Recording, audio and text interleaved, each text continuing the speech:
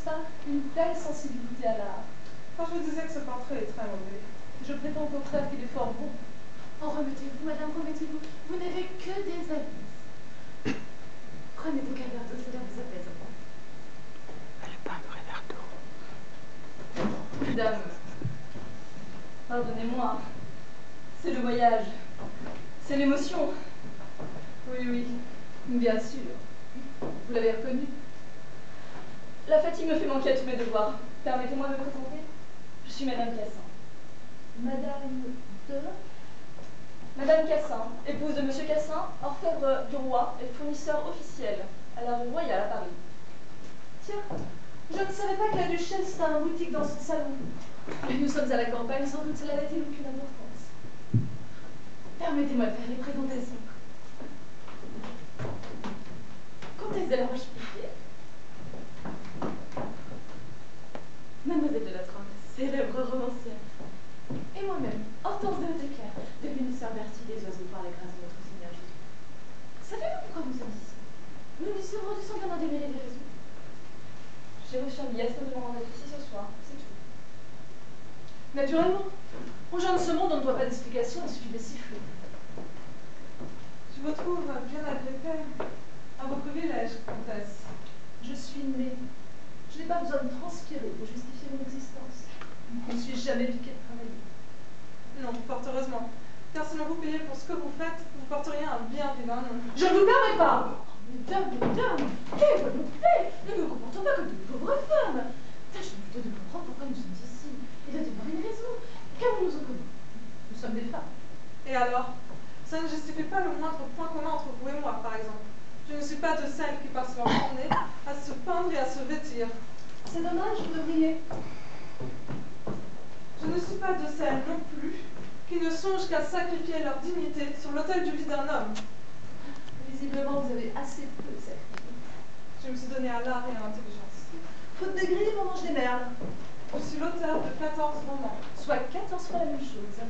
De 14 romans, d'une grammaire du grec ancien et d'une nouvelle traduction d'Hérodote. Bonne idée. Mieux vaut s'en prendre aux morts et non pas les baladeurs. Vous assurez votre vertu? Je n'ai pas besoin de lutter pour être vertueuse. C'est vrai. Le vice se décourage de lui-même en vous voyant. Tandis que lorsqu'il vous voit... Parfaitement. Il grossit et devient tout rouge. Mesdames, paix, voyons paix. Que va penser madame la duchesse? La duchesse est pleine d'indulgence pour l'humanité. Ou disons qu'elle a perdu toutes ses illusions. Ce qui revient au bon. Bonsoir, mesdames. Dieu, que vous êtes charmantes. Toutes ces Parisiennes à la campagne. Comme c'est frais. Comme c'est piquant. Un vrai bouquet de ville. Ah, cette santé, cette vie dans ces vieux murs.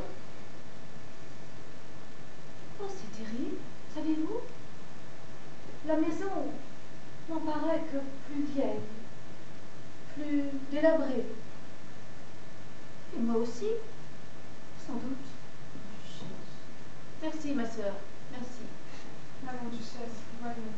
La beauté, cela a tellement peu d'importance. Oh, ne dites pas cela. C'est une parole de laide. On pourrait vous croire. Je vous en prie. Asseyez-vous.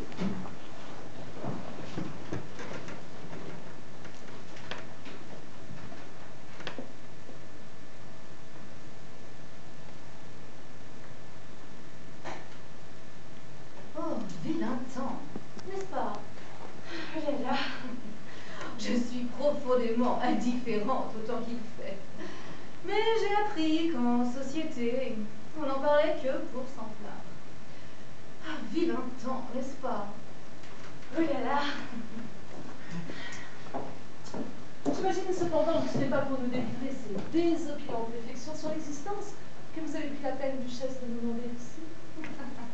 Ah, ma chère Aglaé, je vous reconnais bien là. Toujours directe, franche, impolie. La parole compte. Je vous dois en effet une explication. Asseyez-vous. Je vous prie.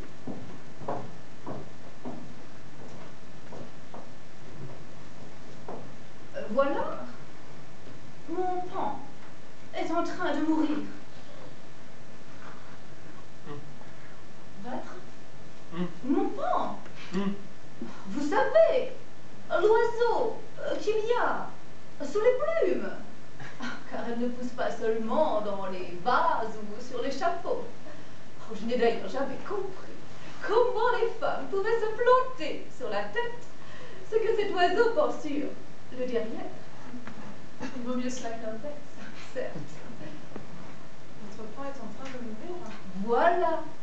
Vous y étiez très attaché. Oh, nous nous connaissons depuis l'enfance. Je ne savais pas que les plans vivaient aussi longtemps. Je vous remercie.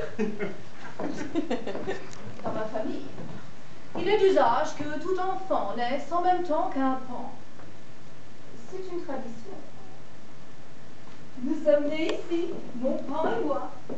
Enfin, lui dans la cour, et moi dans la chambre de l'aile droite. Oui, je l'avoue, j'ai négligé mon pan pendant ma vie de femme. Et puis, presque par hasard, je suis